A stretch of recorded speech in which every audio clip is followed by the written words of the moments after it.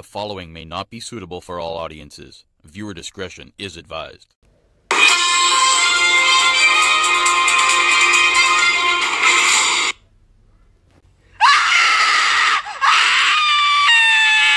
Man kills girlfriend, her mom, and her sister after she refused to braid his hair. A man is accused of gunning down his girlfriend, her mom, and her sister after she refused to braid his hair. John Matthews, 25, has now been ordered to be held without bail on 3 counts of first-degree murder in Chicago. He is said to have erupted in rage after Shonta Harris, 24, refused to cook his breakfast and braid his hair, reports CBS. She gave police a statement identifying him as a shooter before she succumbed to her injuries, says the Chicago Tribune. And Matthews' own grandmother also told authorities that he was the killer, say Cook County prosecutors. They say the incident was sparked when Harris said she wasn't feeling well enough to fulfill his demands. When Matthews struck Harris in the face, his grandmother intervened and helped her outside his home, but he followed. Harris tried to call her mom, but prosecutors claim Matthews then grabbed her phone and broke it. So his grandmother let Harris use hers. Prosecutors said Matthews continued to berate his girlfriend while she waited for her mom to pick her up. When Harris's mother, Frances, and sister showed up, they noticed a bruise around her eye and asked Matthews what had happened. Matthews said Harris didn't do for him and that he hated her and told everyone to get off his property, say prosecutors. That's when Jasmine Neal called cops to report Matthews had attacked her sister and was refusing to hand over their baby son, it's claimed. Prosecutors said Matthews then pulled out a handgun and shot Frances Neal in the chest, back, arm, and leg. He is then accused of shooting Harris in the chest before turning the gun on Jasmine Neal as she tried to flee the scene. Harris was taken to hospital where she gave police a statement which identified Matthews as the shooter and alleged past instances of violence. He is even said to have disabled her cell phone from calling the police on 28 occasions, reports Daily Mail. Harris passed away almost 3 months after the shooting on September 5th, and her death was ruled a homicide. Matthews, 25, fled to Iowa after the shooting and was only arrested after he was involved in a car crash there in August, authorities said. He was extradited back to Illinois this week on a murder warrant. Judge Charles Beach II ordered him held without bail on Friday on 3 counts of first-degree murder, noting that his own flesh and blood has identified him as the shooter. Matthews' attorney, Assistant Public Defender Rocio Armendariz, said in court Matthews has no previous criminal history. Matthews and his girlfriend Shonta Harris had been dating for 2 years, Assistant State Attorney James Murphy said in court.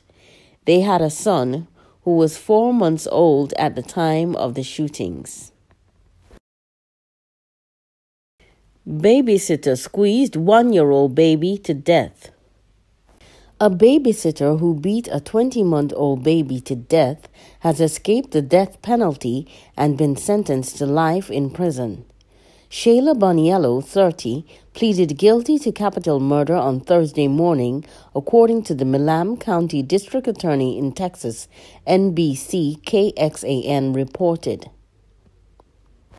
It previously emerged that Boniello admitted that she punched, slapped, shook and squeezed 1-year-old Patricia Annie Rader out of frustration during the incident on December 3, 2018.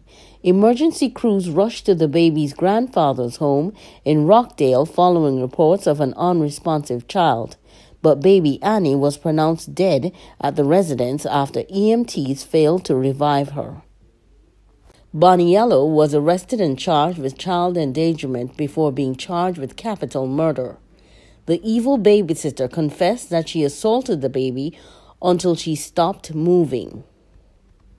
Defenseless tot Annie sustained extensive injuries from the ordeal, including lacerations and bruising across her whole body. Court documents stated that Boniello confessed to squeezing the baby for 3 minutes until she felt her bones begin to pop and crush, according to an affidavit. The baby's grandfather had temporary custody of the child when the murder occurred. But according to KXAN, Annie's grandfather was in a relationship with Boniello, who was living with him after the pair met on a dating site. According to the Facebook page Justice for Annie, the baby's family members were not happy with Boniello's sentencing after they wanted her to receive the death penalty for her crime. A post on the page reads, "Our family is disappointed with the fact that the death penalty was taken off the table. Life in prison isn't a severe enough penalty for what she has done to Annie."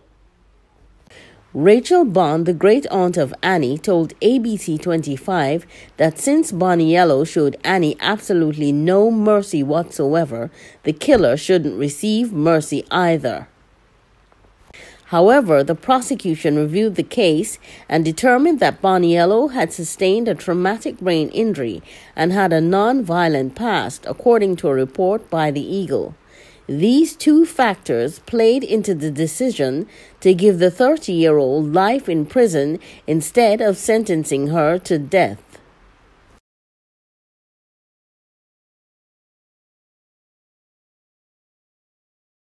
Pic of COVID vaccine trial patient's feet covered in sores used to spread anti-vaxxer fear. Outrageous anti-vaxxers have used a picture of a Pfizer COVID vaccine trial patient's foot covered in sores to falsely promote fears on social media. Patricia Chandler from Texas said she developed a mystery skin condition in October, less than a week after she participated in Pfizer's coronavirus vaccine trial, in which she was given a placebo. In a now-deleted YouTube video, Chandler said that her illness began when she went for a walk on a chilly afternoon. She said she began to experience pain in her left foot, and her husband suggested it might be her shoes rubbing. However, when she got home, she found that her heel had become painfully swollen. A huge purple and red blister that was spilling with pus then appeared. Chandler visited a number of doctors who suggested causes including fixed drug eruption, a bad skin reaction to a medicine, and wondered if the vaccine trial she was participating in could be to blame. She had received her second injection 5 days before the blisters first developed on her feet. However, the cause was not confirmed. Rebecca Moore, Chandler's cousin, set up a GoFundMe page to help Chandler with her medical bills and posted photos of her blistered foot on the page. The photo of her foot went viral and was leapt on by anti-vaccine activists quick to criticize the injection. One message read, "Supposedly, this is a vaccine trial participant. Ready to roll up your sleeve? See, they are trying to deliberately hurt us with the vaccine," another Twitter user wrote.